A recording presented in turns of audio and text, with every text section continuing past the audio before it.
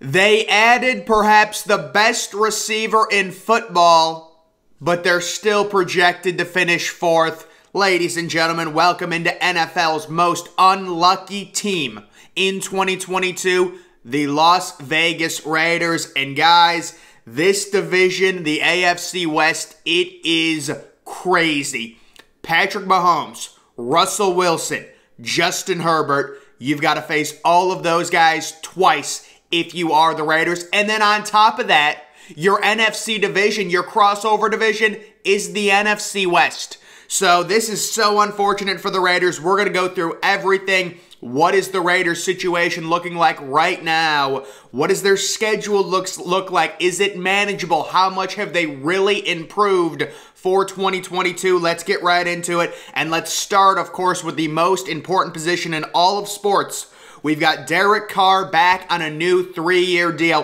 One of the interesting things I didn't realize, he's already 31. So Derek Carr recently turned 31 in late March. You can take a look at his overall numbers last year. Very pedestrian. 23 touchdowns, 14 interceptions. He does get Davante Adams. And guys, if you remember, Darren Waller was injured for a lot of last year. So if Davante Adams is healthy, Darren Waller is healthy, it should be a lot better year for Derek Carr. I think the general consensus among NFL fans is Derek Carr is more of the average tier quarterback, slightly above average, not really a franchise quarterback. The Raiders didn't want to commit a 5 or a 6 year deal. They signed him to a 3-year extension, but he is a guy that's going to have a high completion percentage, and he is serviceable to win games. We saw the Raiders had a breakout season when they were still in Oakland. It was like Carr's 3rd year. They won 12 games. That was in a 16-game season, so we will see.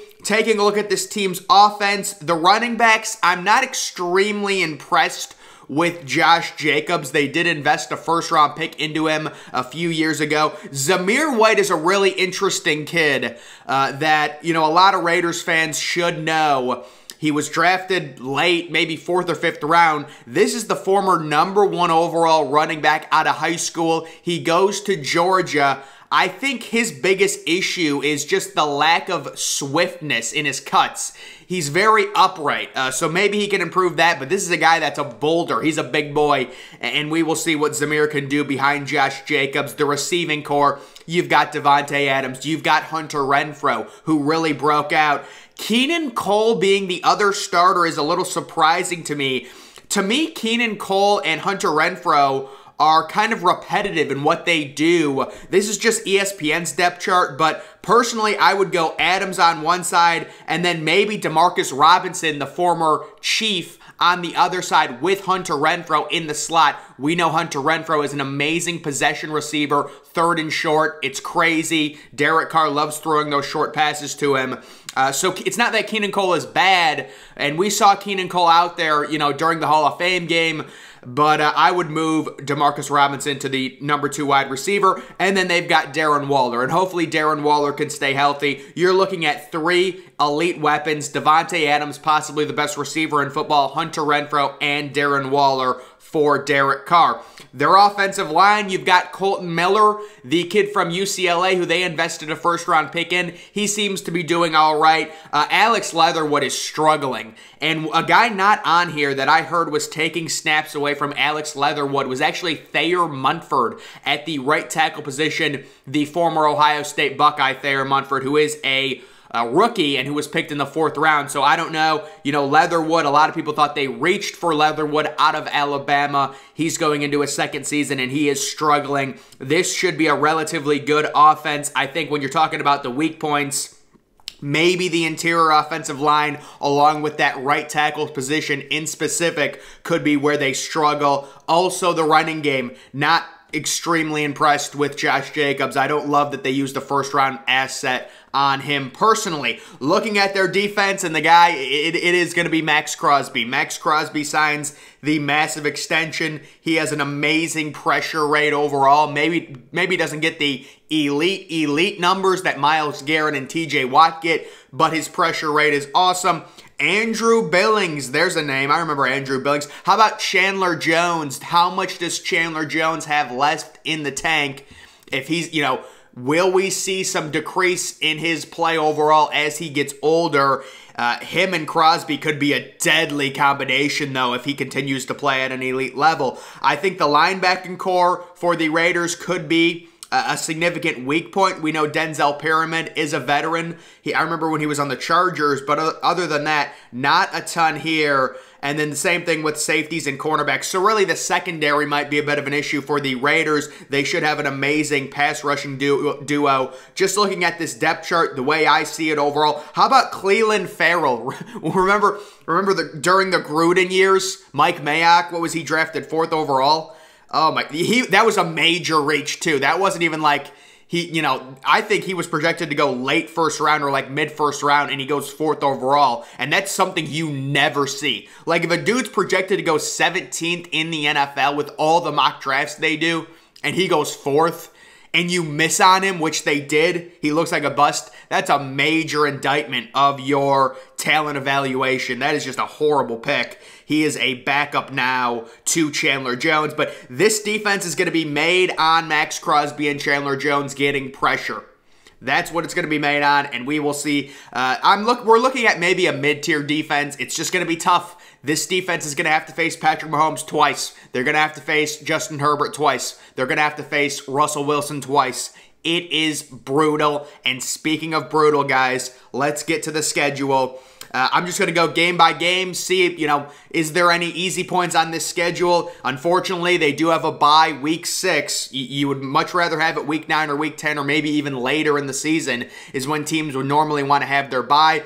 So they start at the Chargers. Very tough. They get Arizona at home. It is winnable, but it's another tough game. At Tennessee, I think Tennessee is going to be an average team, but that's an away game, and you're traveling West Coast to East Coast playing a 1 o'clock Eastern game. Not fun. Denver at home, that's tough. At Kansas City, that's tough. You get the bye week. You get Houston at home, free win. At New Orleans, very winnable. At Jacksonville, very winnable. Indianapolis should be good, but you get them at home, so that's a 4-game stretch right there. You got to at least go 3-1 in that stretch, at least. Then you're at Denver. Tough game. At Seattle, very winnable. Versus the Chargers, tough. At the Rams, that's tough.